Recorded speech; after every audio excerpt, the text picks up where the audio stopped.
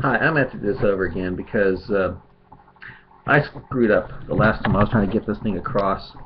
Uh, I said that the Muslims believe the Quran is corrupted. No, the Muslims believe the Bible is corrupted.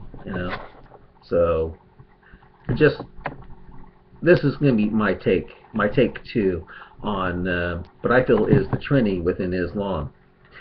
Uh, anyway, the reason why I feel there's a Trinity in Islam is because, well, if you study the Quran, you find out that Allah just didn't say be and get Mary pregnant with Jesus. That Allah actually partnered, if you will, with its spirit. I mean, with His spirit. I like to their spirit, and I call Allah their and them and those because Allah likes to show respect to Himself by calling Himself we and our and us. Allah shows respect for Himself by using the royal plural. Even though shirk is unpardonable and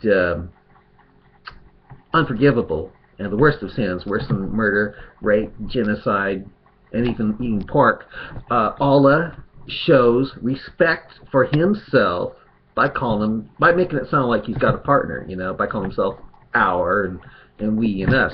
So out of respect for Allah, I call Allah they, them, and those, or it, being that supposedly nothing is like Allah, So, but anyway, as I said, in my study of the Quran and also Hadith, I discovered that there seems to be a Trinity.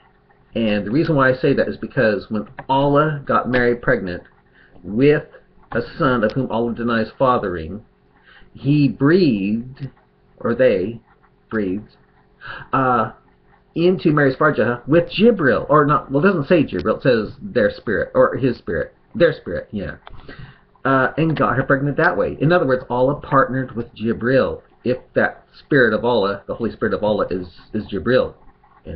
Many Muslims believe it is Jibril, but that only makes Islam a duality. The reason why I think that there's a Trinity in Islam is because in the Hadith, a goat ate away a part of the Quran. And according to the Quran, no one can alter all those words. You see? And Muslims believe that that if something alters all those words, that it becomes corrupted, and they believe that the Bible has been corrupted because they think it's been altered. Well, the same thing seems to apply to the Quran because, according to the Hadith, a goat ate away a part of the Quran. And not only that, but a goat also killed Muhammad. It was a poison goat. And in spite of Allah eating like 7 Ajwa dates in the morning, that's supposed to protect you all day from both magic and poison, and in spite of Allah eating probably black cumin, which Muhammad said will heal everything except death, Muhammad still died. And not only did he die, but he said that the poison goat, made him feel as though his aorta, his main artery, had been severed, making it sound like he's a false prophet, because Muhammad also said in the Hadith that if you're a false prophet, Allah would sever his main artery, see? And he was saying, oh, it feels like my main artery's been severed,